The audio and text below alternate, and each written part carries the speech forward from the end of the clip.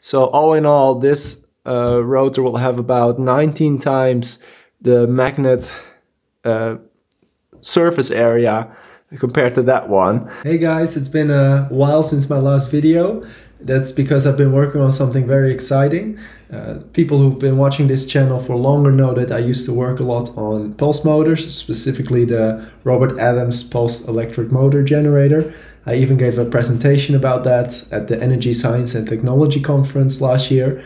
And after that, I kept working on it. I even tracked down through myheritage.com one of Robert Adams, the inventor's last remaining relatives, and I got in touch with his daughter actually, and she said she was going to help out and try to help me get some unpublished information about his devices, or even one of his physical devices, but it all ended up nowhere. She stopped responding and it was just a dead end, and I got demotivated. I started working on Tesla turbines for a while. I have some stuff going on with that still in the background, but I'll be able to show you that later. But for now, I watched some presentations from Paul Babcock and Mike Clarke at this year's Energy Science Conference, and they sort of like revived my interest in pulse motors. And then I was browsing through Robert Adams' original pictures of his machines, and I found this particular one. So let's have a look. First, I didn't know what I was seeing in this picture, but then I figured what he's doing is something very interesting. So this, I assume, is these are big neodymium magnets, very big, custom made probably, because they have even the rounding of the rotor in them.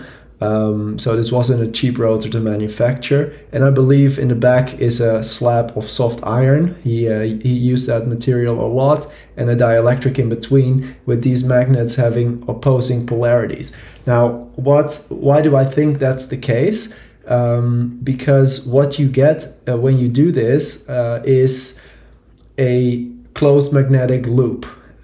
So I'm gonna explain that a little bit more. Like he has a patent, a British patent actually, and in that he has, together with Harold Aspden, created a rotor design that does exactly this. It uses both sides of the magnet, and where a lot of pulse motors, I would say over 95% of them, use only a single side of the magnet and waste half of the power the magnet has, even though it still has a certain weight that you have to carry around, and you only use half of the power that the magnet gives you, the half of the force.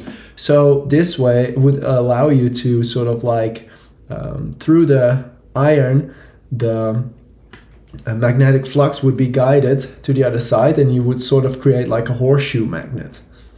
Now let me show you a little bit what I mean. So assume this is a rotor magnet here at the top, north and south, and you have your one of your motor coils.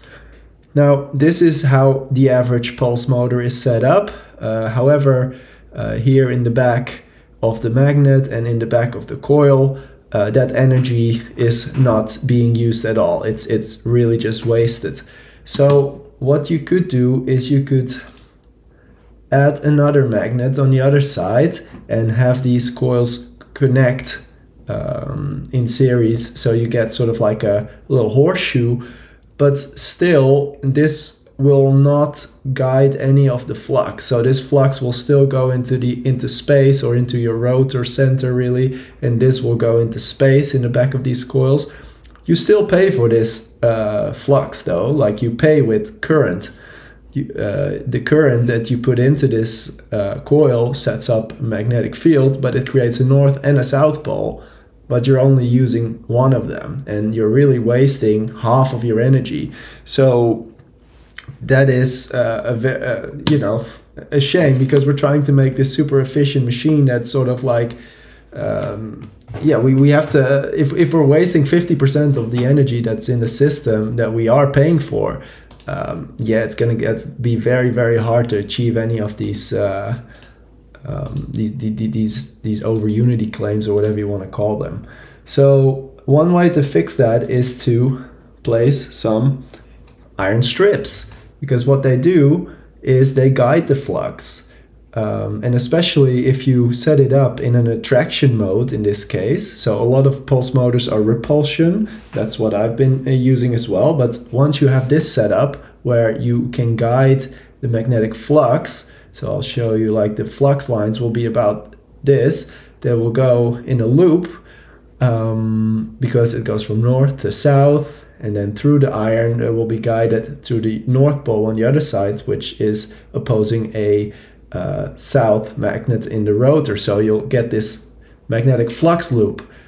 Just like you'll have a current loop in a wire, you can have a magnetic flux loop. You can guide it by using iron strips. So now this is what I believe Robert Adams was doing with that rotor I just showed you over here.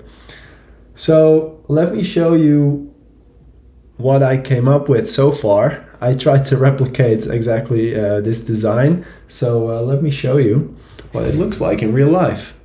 Now here is the little Adams motor I presented at the Energy Science and Technology Conference last year. And this is the new rotor I'm working on. Just look at the difference between the shaft dimensions. That is 8 millimeters, this is 30 millimeters.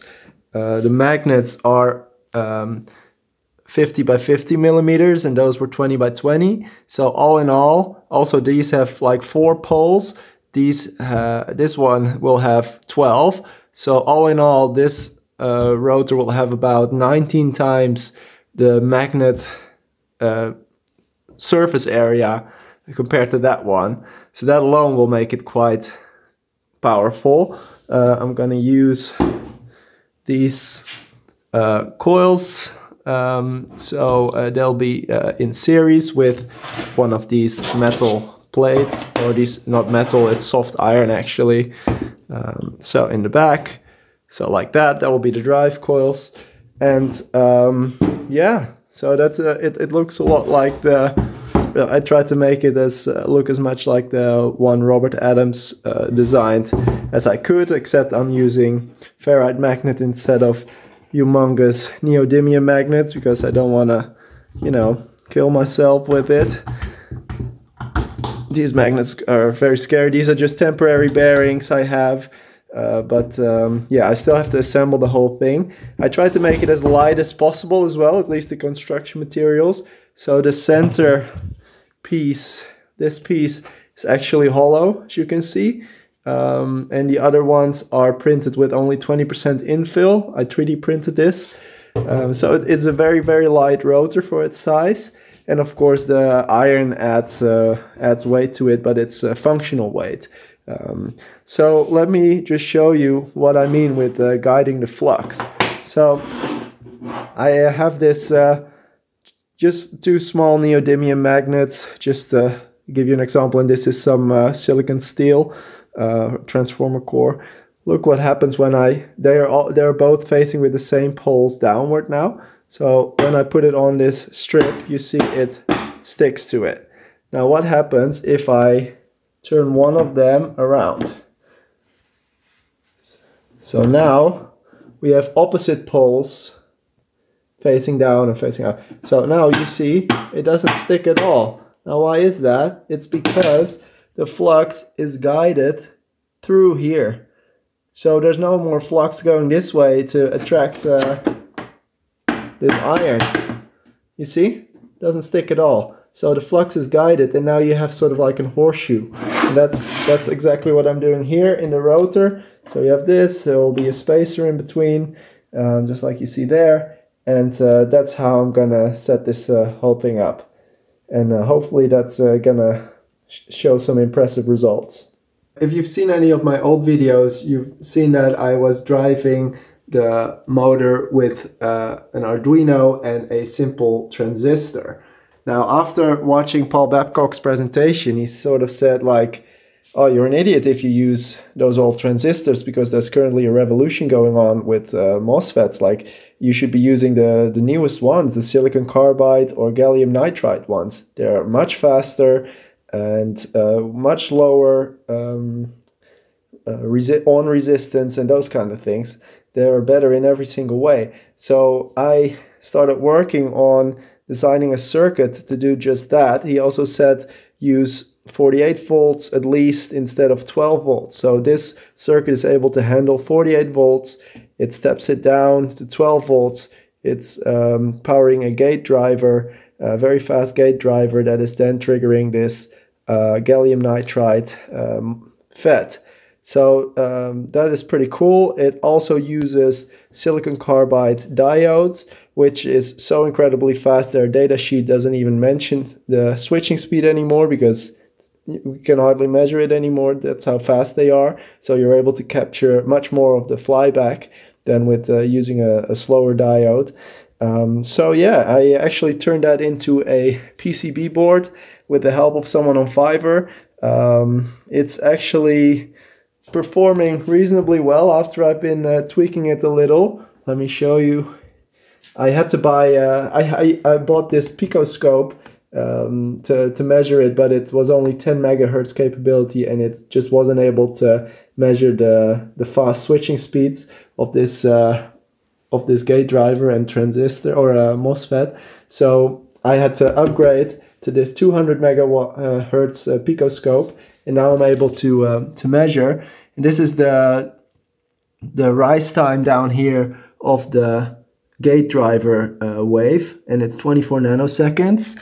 It's pretty impressive already, to be honest, the 24 nanoseconds, but I've actually already redesigned the whole thing and already ordered an upgraded version because, yeah, this Fiverr guy actually made quite a mess out of it. So I've shortened all the connections, made the traces wider to lower the impedance even further, placed components in better locations. So I'm hoping, also ordered some different gate resistors that are non-inductive, so hopefully we can go even lower with the resistance, so without causing any ringing by lowering the resistance and putting the gate driver closer to the FET.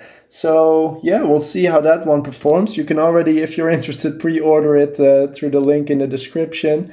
And because I'm gonna be making these available as well, because they're very helpful, because how I set it up is you just attach your coils here, your flyback, or what you want to do with your flyback, you can just attach it there. So for example, a secondary charging battery or something, the power goes in here. And out comes, or this yellow wire is for the signal, so it can be a Hall sensor or whatever trigger mechanism you want to use. I'm going to be using an optical trigger, and there's 5 volt and 12 volt coming out, so you can use that 5 volt, for example, to power your Hall sensor or whatever trigger system you're using. So a very helpful board which uses state-of-the-art components. And yeah, like I said, I'm making them available through my website as well. So stay tuned for an update video on that once I have the new boards in. So yeah, a lot of exciting stuff going on. And I really can't wait to put this bad boy together. It will probably still take me a couple weeks, if not months. But I still have to design the whole casing and everything and the coil holders. But we're getting somewhere.